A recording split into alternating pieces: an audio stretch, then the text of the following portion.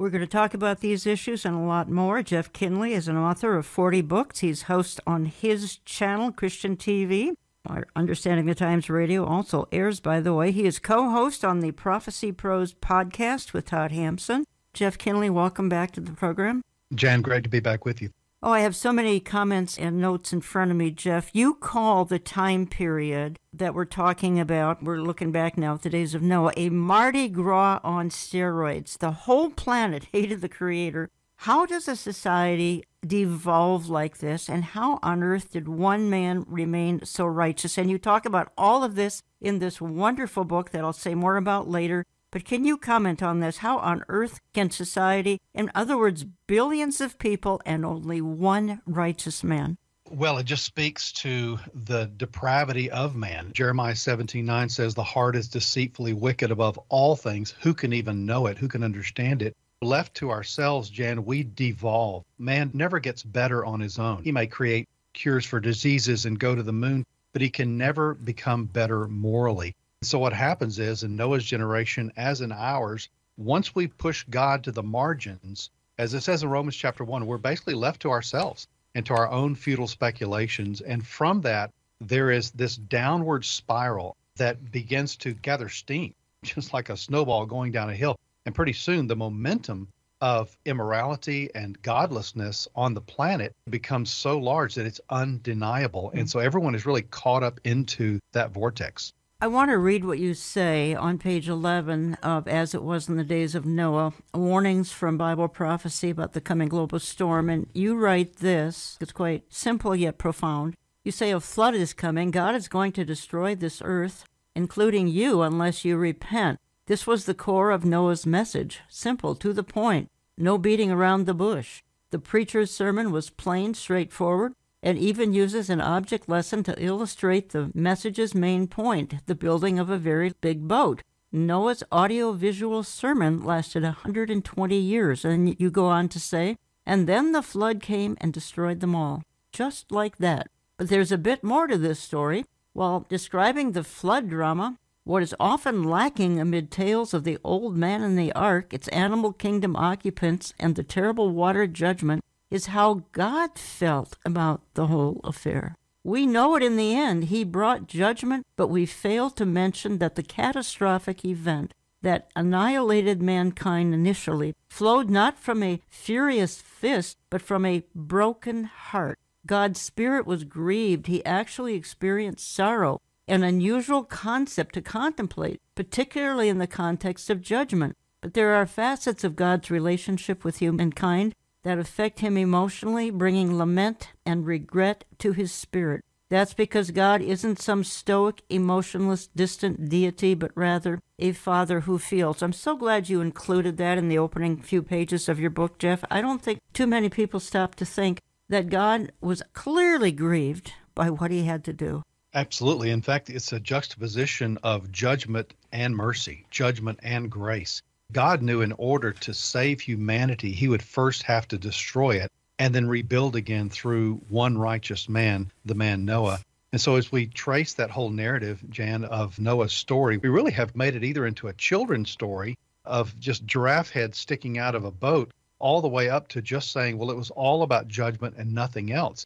And yet we forget the fact that God is the main character of the story, and his heart was actually broken. It grieves the heart of God to have to bring judgment on humanity. And yet this was what was needed because of the depth of the depravity. Well, it's coming again in the tribulation time, which we're not quite there in our discussion yet, but all of this is foreshadowing what is coming in that terrible tribulation period. I want to play one more clip, and then I want to come back and talk to you about Noah himself. Jeff, I want to talk about Mr. Noah here for a moment, because blameless in his time, he was 480 years old at the time, and he unmistakably heard God's voice, and he never questioned it. And he may have questioned his assignment, but he did not question the word that was giving the assignment. Describe the blueprint for the ark. 522 standard railroad cars sealed with pitch. An amazing feat in Noah's day when you consider there's no Home Depot, there are no power tools, there are no huge construction crews to call upon. Noah essentially was left to himself. Now, we don't know if his sons were able to help him out at some point, or he had some other relatives around him. But basically, building anything of that size in that time would be a Herculean task. And this boat was 450 feet long and 45 feet high and 75 feet wide. Obviously, took a long time to do.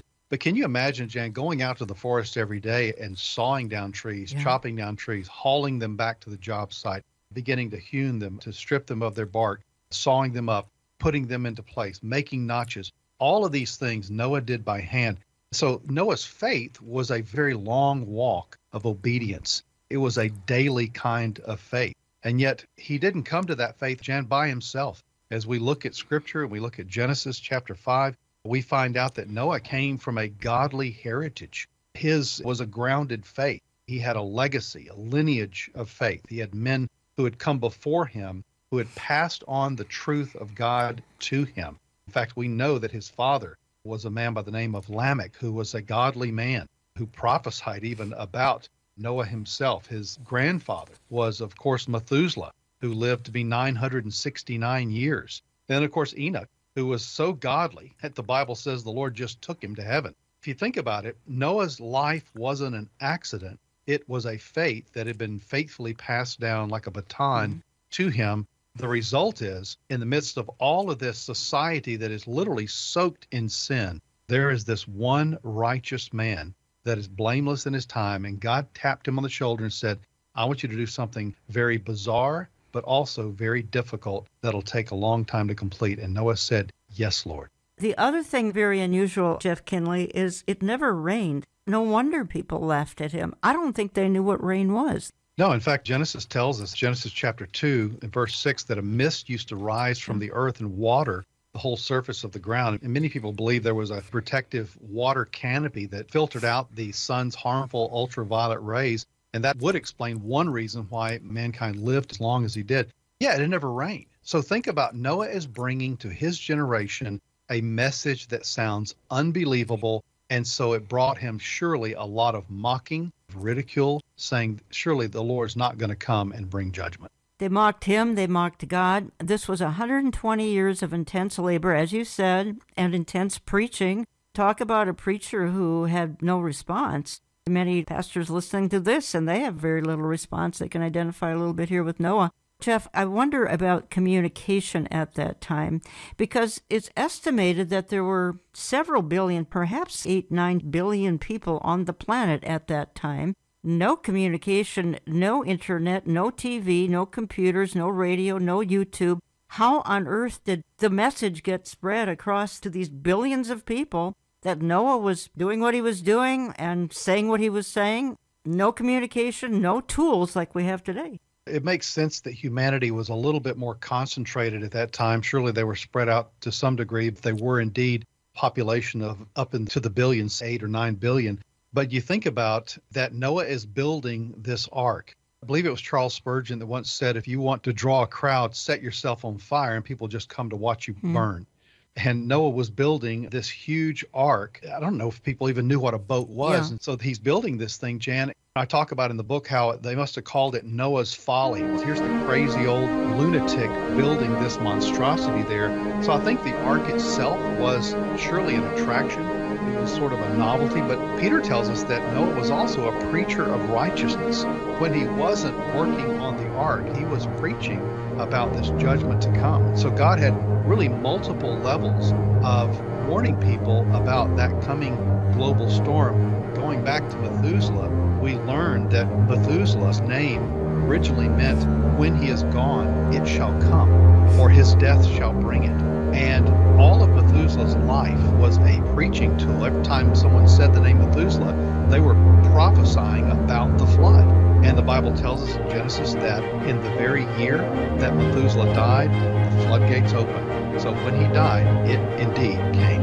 You're listening to Understanding the Times Radio. I'm Jan Markell. I have on the line from Little Rock, Arkansas, Jeff Kinley, because we carry, well, quite frankly, carry a number of his books, and I'll give you the names of the others. But the one we're featuring this program, and the one I'm emphasizing because I love the content, As It Was in the Days of Noah, Warnings from Bible Prophecy About the Coming Global Storm. We're talking about, well, the assignment that Noah had so many millennia ago. that he was the only righteous man in his generation. The mocking that he endured, both Noah, quite frankly, they mocked God at the same time. The world was godless. My question, Jeff Kinley, did they even have a conscience left? Had they degraded that much? Sin was their only means of functioning, so perhaps their conscience was seared back then. I believe it was, Jan. In fact, back to Genesis chapter 6, verse 5, it says, "Then the Lord saw the wickedness of man was great on the earth, and that every intent of the thoughts of his heart was only evil continually." Mm-hmm. Jan, I have trouble wrapping my mind around that concept, that every human being was just completely filled with wickedness. They were soaked with sin. Every molecule of their mind was just concentrated on how can I please myself and serve myself. What's crazy is that today I look around and I see people, just as Romans 1 says, inventors of evil. We're coming up with new ways to invent evil. I mean, even a minor example is the way that they are promoting the mutilation of children with this gender reassignment surgery. Who would have thought, even just a few years ago, that our own government, our president, and the powers that be in our country would be promoting this and telling us that we are sinful for trying to keep this from happening? Not only destroying children in the womb, but also mutilating them as young children. I think you go back to the days of Noah. You think about the mind of man. Noah was a very intelligent man. It took sin a while to completely corrupt the human mind. Men were creating buildings and projects. So when you get to Genesis chapter 6, certainly mankind used that same creativity, that same sense of depravity to seek new ways to sin. That's why verse 5 was written, and that's why the very next verse says the Lord was very grieved for it. Play one more clip this segment. This particular clip is talking about, well, people were caught unaware in the days of Noah. They're going to be caught unaware again because Jesus Christ is going to come back, and many, many people are going to be caught completely unaware, even though they've been warned, just as they were warned during Noah's generation. The generation of Noah that disbelieved the possibility of a flood didn't stop the flood from taking them unaware. It came in a time they never expected. They had the opportunity to get into the ark and become safe from the flood. But they chose to turn deaf ears to the words of Noah. They could not blame God for being heartless. They only had themselves to blame for being unwise in their decisions, because they all had the choice to get into the ark. And oh, the flood came. Imagine how they felt when they heard thunder roar and the lightning flash. And that first drop of rain came.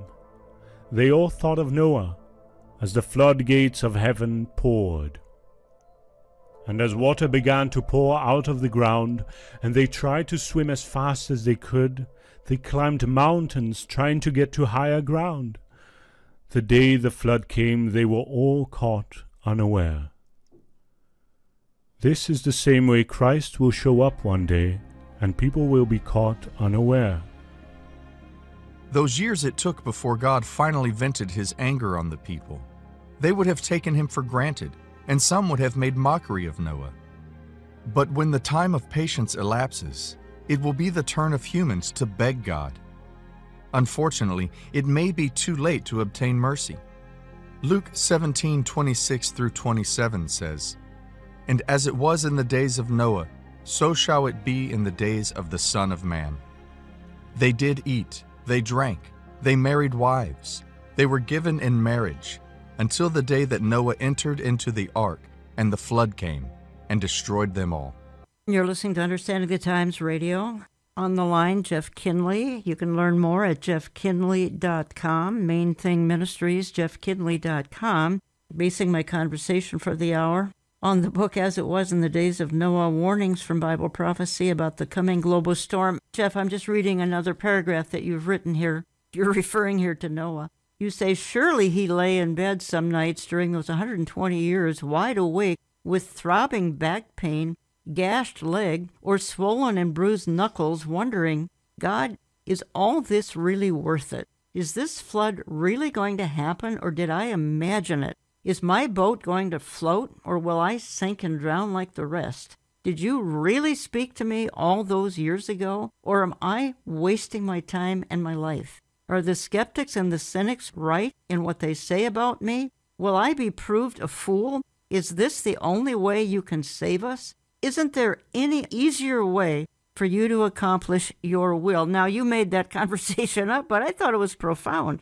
Yeah, you think about Noah. I mean, just put feet on the scripture here and to think into what was really going on. In fact, when we read scripture, Jan, we need to immerse ourselves into the text anyway and just look around and go, what must have been going on in Noah's life? And I think, obviously, as he's going through these type of experiences, he wanted to please God. He wanted to serve God. But his faith was a weathered faith. Noah had calluses on his hands, and thousands of days he spent working on this thing. Long bouts, surely because he's a human being, bouts with doubt, bouts with discouragement, bouts with loneliness. But he chose to believe God over a long period of time. It may have cost him relationships. It may have cost him whatever business he may have had in that day. But God's call on his life meant that he had to get dirty. He had to do the hard thing, that there were no easy road. He had to be willing to bleed, to have scars. Today, we want the perks with no pain. That's we want right. success with no sacrifice. But Jesus said, your faith in this world will mean sacrifice. They will mock your belief in Jesus and his return. And I would venture to say right now, Jan, there are people listening that are asking themselves, like Noah, did I imagine this whole Bible prophecy thing? Did I imagine the rapture? Was I wrong about the tribulation coming and the second coming and heaven and hell? Did I misread God here? Because we're outnumbered billions to one, like Noah was. Yeah. So we walk a very narrow path. We carry a message that is unpopular, that people do not want to hear, and therefore they're trying to choke out the message of prophecy, the message of the gospel. And so, like Noah, we have to keep picking up that hammer and going to work every day and continuing to persevere in our faith. And I guess that's one thing, Jan, I would say I admire most about Noah is that there was nothing casual about his faith. You can't fake an ark. Yeah. People can fake their Christianity, but you can't fake an ark. He just got up every day, went to work, was committed to doing what God had called him to do. Well, as you say, ours is a generation of quick fixes. So true. You called it the microwave generation. And how could this even happen today? What we're describing here and what the Bible describes seems unthinkable. One more thought here before we go into part 2 of my programming. But I think one of the amazing facts is God brought the animals. Somehow he gave them the instinct to find Noah, perhaps over hundreds, perhaps even thousands of miles, to the very location of the ark. What must the onlookers have thought? What about wild flesh-eating beasts? They must have suddenly settled down for this little journey to the ark and even on the ark. But can you imagine these heathens who are watching all of this, and suddenly, 2 by 2, these animals come strolling right up to Noah? I cannot picture. My imagination can't quite fill everything in. Well, it's a supernatural event, I believe, that God drew the animals in. But here's another thing to think about, too, is that as people watch those animals surely make their way toward the ark, it's really kind of a judgment on humanity again. It's kind of a prejudgment saying even the animals know to obey God.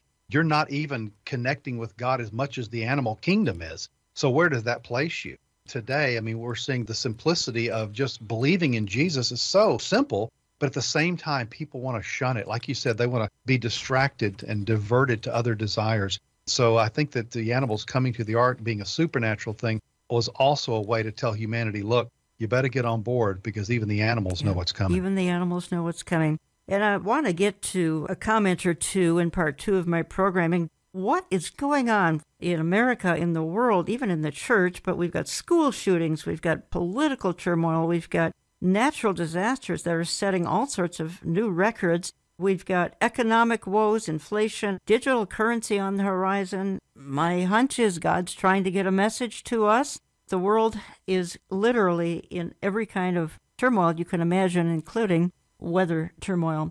I'm coming back in just a minute or two. Don't go away. Again, talking to Jeff Kinley, jeffkinley.com, as it was in the days of Noah. I think this story alone, the story of Noah, is one of the most remarkable in the Bible. And it was a day when one person warned of judgment. Today, the church is warning that judgment is coming. And again, most of the world ignoring the warnings. Coming right back. Don't go away. When you look at Romans chapter 8, Jimmy, the Bible talks about how the creation itself is groaning for redemption. The whole earth is just saying, gosh, well, I'm just tired of being here, and it needs to be remade. Yeah. And so I think that's one of the things we're seeing right now. And of course, just like birth pangs, these things do increase with intensity and frequency. And so I think we're seeing with nature itself, I mean, you're seeing storms being produced and going across the planet, and all sorts of catastrophes and nationwide disasters and things like that.